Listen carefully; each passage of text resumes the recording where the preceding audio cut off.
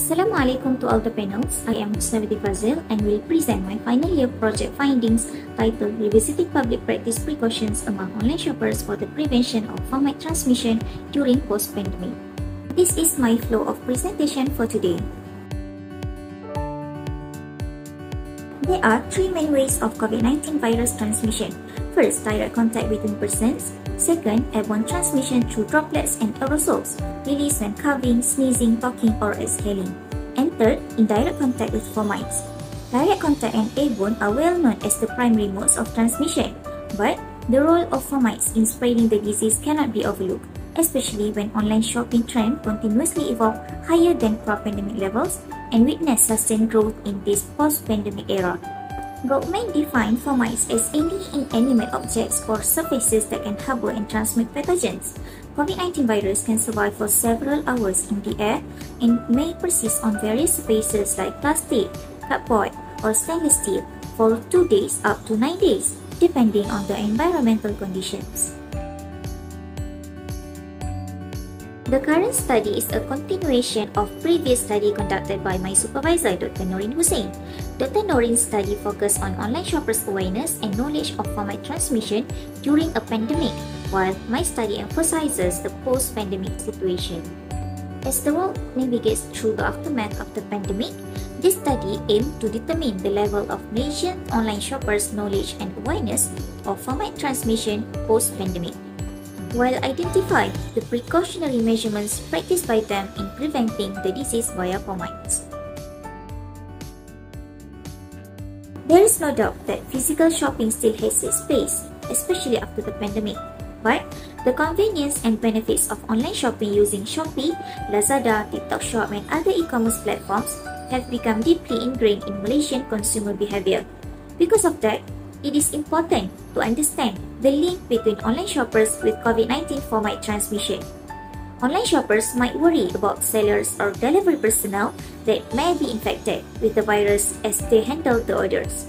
Besides, online shoppers face risks from commonly touched surfaces like doorknobs, elevator buttons, especially those live in high-rise buildings, handrails, or even the signing tools when collecting their purchases. These contact points pose a potential risk of virus transmission via parcels for Malaysian online shoppers. This study adopts a quantitative method consisting of a cross-sectional survey that had been distributed from April to June 2024 in all states in Malaysia via Facebook, Telegram, Instagram, WhatsApp, and Gmail. The study was organized into 3 phases: questionnaire development, data collection, and lastly, data analysis. In the first phase, the survey instrument was developed and revised to ensure clarity and reliability. The questionnaires were divided into 4 sections. First, demographic characteristics. Second, COVID-19 knowledge section using 5-point Likert scale. Third, the precautionary measurements taken by online shoppers. And fourth, the psychological impact regarding the pandemic.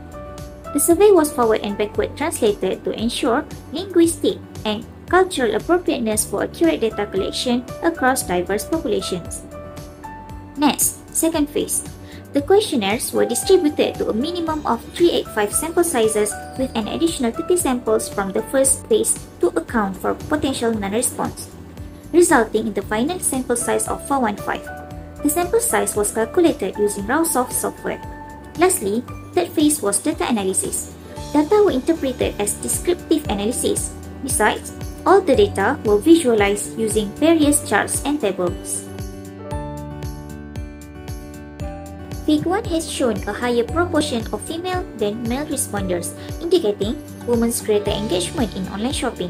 From Figure 2, majority of respondents were Malay, followed by other races, while Selangor in Figure 3 had shown as the largest geographical representation in this study. The 18 to 27 age group was the most represented in Figure 4, highlighting the younger generation's dominance in online shopping practices. As we can see in Figure 5, most Malaysians shop at least once or twice a month across various platforms. The respondents' knowledge was evaluated using 10 questions.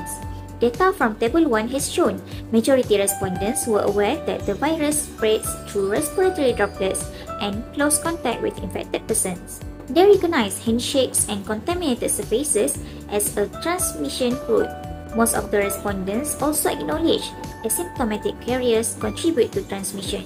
Only a small percentage, ranging from 1.7% to 4.6%, lack general knowledge about COVID-19 transmission.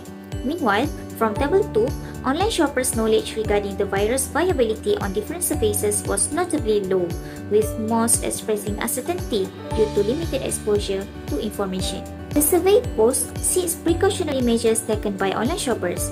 From Table 3, respondents showed positive trends in hand hygiene, but a significant number of respondents reported not wearing masks or disinfecting muscles after the pandemic subsided.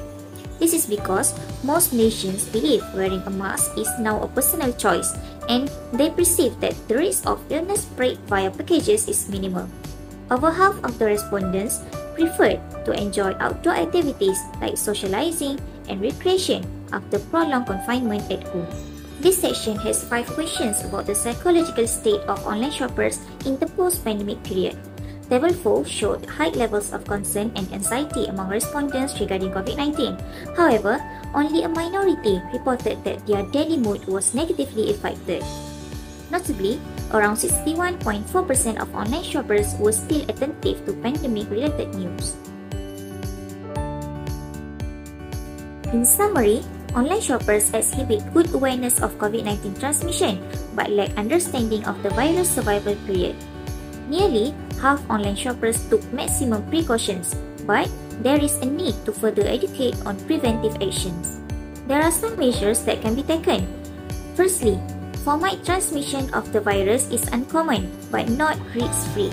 Continuous public education should be maintained to prevent its resurgence. Secondly, Malaysians often skip sanitizing deliveries. Authorities can encourage sellers to use antimicrobial packaging to reduce formic transmission rates. Studies on nanocomposite coatings and antimicrobial agents for packaging shows promise, but more research is needed for wider application. Lastly, the pandemic highlighted the need to provide emotional and mental support to reduce stress and anxiety for online shoppers.